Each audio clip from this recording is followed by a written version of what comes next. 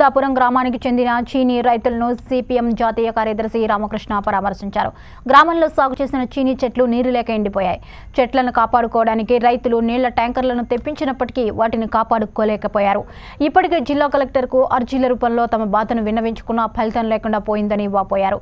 అధికారులు తమ గ్రామాన్ని ఆదుకోవాలని రైతులు ఆందోళన వ్యక్తం చేశారు.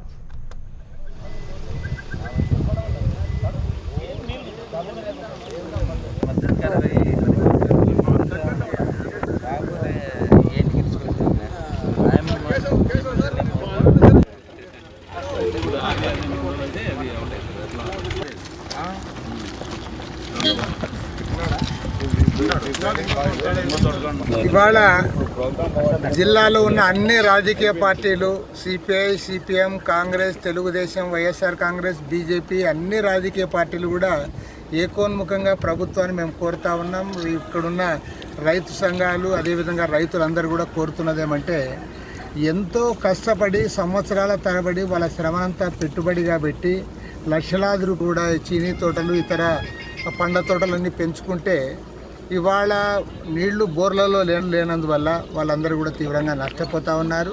ముఖ్యమంత్రి చంద్రబాబు నాయుడు గారేమో పదే చెప్తా ఉన్నారు, నీళ్ళ తోటలన్నీ బ్రహ్మాండంగా వచ్చాయి, చెరువులన్నీ కూడా నింపామని చెప్పి కూడా వాళ్ళు ప్రచారం చేస్తూ ఉన్నారు.